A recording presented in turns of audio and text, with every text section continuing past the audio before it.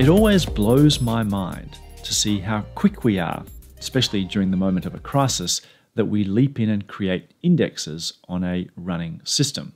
This sounds perhaps counterintuitive, but I view the creation of indexes as one of the highest risk things you can do on any database. The reason for this is fairly simple. Typically, when we're adding indexes on a production system as not part of an application deployment, but in terms of a performance tuning scenario, we have a very tunnel vision view of the world. We have a particular SQL or several SQL statements that are causing problems, and we think adding an index will tackle those. What we're not viewing, of course, is the entire system. Adding a single index to a system could potentially change the performance profile of every single SQL statement in your application that references the table that you're about to build an index on. It's very common for DBAs during a performance crisis to put an index on to tackle a particular problem and then have to spend an enormous amount of time fighting fires for all the potential regressions that have occurred on SQL statements that you weren't even looking at. The question is, how do we avoid this? Why should we have to worry about these huge risks of creating indexes on our systems to solve performance problems? The way to do this is to use a thing called invisible indexes on the Oracle database. To give you an example of how important they are, let's consider a simple scenario. I've got a table here called T, it's a copy of all objects. I've got an existing index on my system on the object ID, so I'll call it the object IX. Here's a query in my application that a developer has come to me and he said, this is my query, I'm querying the owner column and the created column. There's no index on either of those columns and therefore I'm getting a table access full and my customers are unhappy. They want to improve the performance of this query. The developer will say, can I please have an index on the owner column? Or it might just automatically go through some sort of DevOps or automated integration suite of development changes for the next application build. The question is now is, what impact will it have? I go ahead and create this new index on the owner column. I'm calling it new index, so new index is on the owner column, and there was that existing index object IX on the object ID column.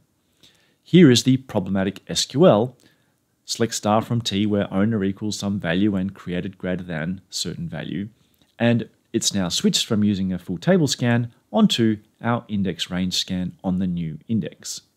So we run around, we're giving each other high fives, and of course, then the phone rings. Now, I don't know about you, but if I've just done a change to a production system and the phone rings, it's very, very rarely the case that someone's phoning you up to give you a pat on the back.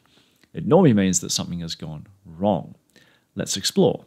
Before the new index, here is a separate SQL statement in my application that was running totally fine. Therefore, I wasn't even looking at it. It's a select star from T where owner equals sys and object ID between a couple of values. And it was using the object index, the original index on my application. I can see the cost of running that when I actually physically run the actual statement was about 780 consistent gets. However, after the new index, that statement, which I wasn't even focused on, has flipped. It's using a new execution plan. It's swapped over to using the new index. Now, the optimizer thinks this is a good idea, but when we actually look at the reality, it went from 780 consistent gets to approximately double that. That's going to upset my customers, especially if this was at a larger scale that could go from a small number of consistent gets to millions upon millions and cause all sorts of problems. That's going to be very unhappy users because a perfectly working part of your application that was not meant to be touched is now gone south. The solution to this is invisible indexes. Let's repeat that same demo. I'll take that new index and make it invisible. It doesn't mean the index no longer exists, it simply is invisible to the optimizer.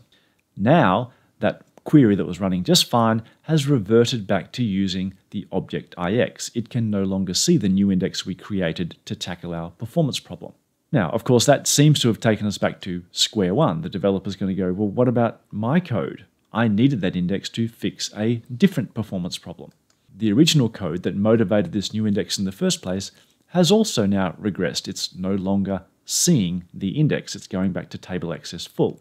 However, at a session level, you can tweak a session parameter, optimizer use invisible indexes equals true, and now just this session can see the new index because it's still marked as invisible. In this way, you're wrapping your SQL statement or your session to protect others. Only this particular session, which is about to run this particular statement, can see the invisible indexes. No one else is going to encounter a performance regression.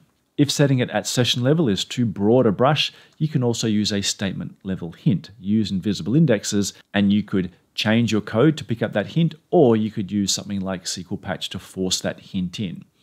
All of these things let you introduce some indexes without regressions, and then over time, when you've had enough time to do a full regression test, you would then make that index visible in the normal way once you're confident that it's not going to cause any dramas elsewhere in your application. So as a general standard, consider setting all indexes to invisible upon creation if you're making emergency changes to your application to solve performance problems.